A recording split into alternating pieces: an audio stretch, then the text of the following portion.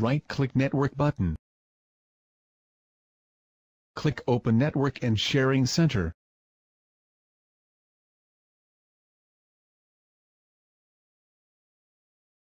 Click Ethernet 2.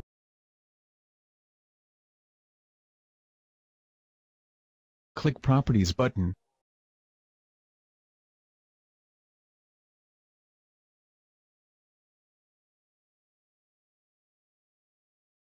Select Internet Protocol, version 4, TCP/IPv4.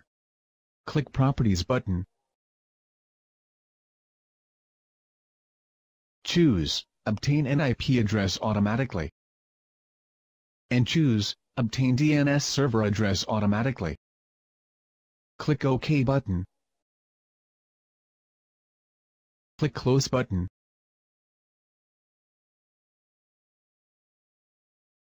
Click Details button. Copy the physical address and IPv4 default gateway value. Click Close button. Click Close button. Close all open windows.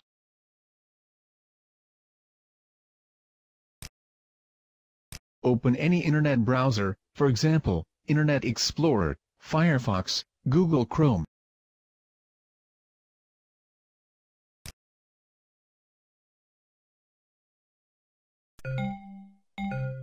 On your address bar, type 192.168.10.1.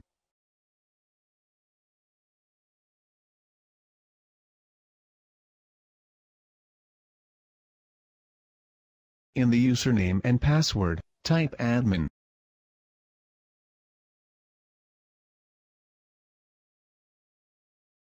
Click Setup tab. Click Internet Setup. In WAN access type, you have 3 options to select. Click Dhcp client. In Mac clone, select Mac from PC. Click Apply Changes button. Wait until 24 seconds. Reboot will finish.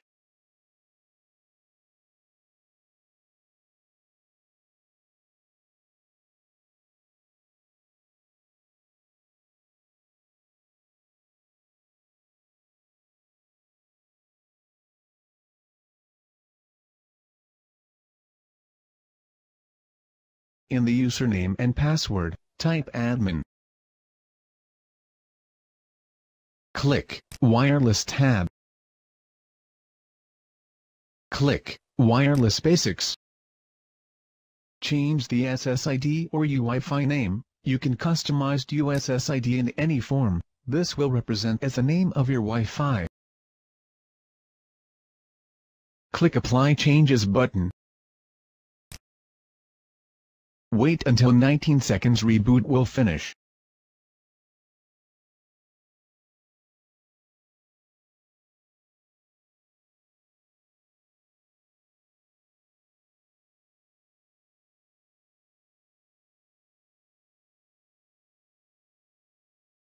Click Wireless Security. In encryption, you have 6 options to select. Select WPATKIP. In pre-shared key, type your Wi-Fi password. You can customize your password, minimum of 8, maximum of 64, in any order of alphanumeric. Click Apply Changes button. Click OK button. Wait until 19 seconds. Reboot will finish.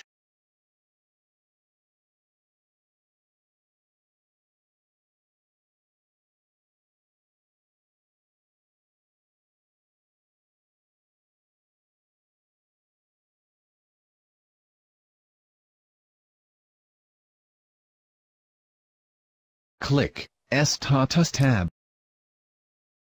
Under the WAN configuration you will see the information, and look for status. If link up is displayed, and has an IP address, this means that you are already connected to the Internet.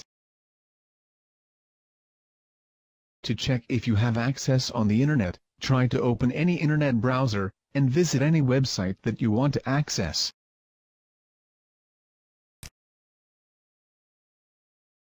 Let's try CDR King website.